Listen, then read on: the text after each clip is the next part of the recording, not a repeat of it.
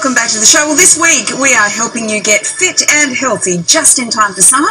And today we're looking at how technology can help get you motivated. And today, fitness ambassador Libby Tricket joins us now. Libby, what have you found? Well, whether it's your smartphone, your fitness bands, or your computer consoles, what I've discovered is that the future of fitness is actually right in the palm of your hand.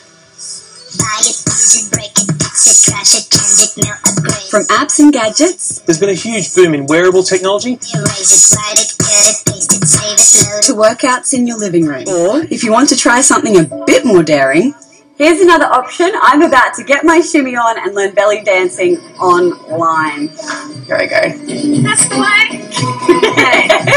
E-classes emailed straight to your inbox to fit into your busy schedule.